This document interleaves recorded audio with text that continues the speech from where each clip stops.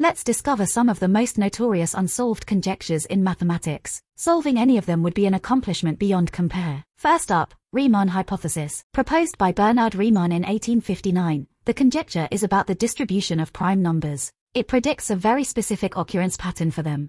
Despite its strong implications in number theory, it has yet to be proven.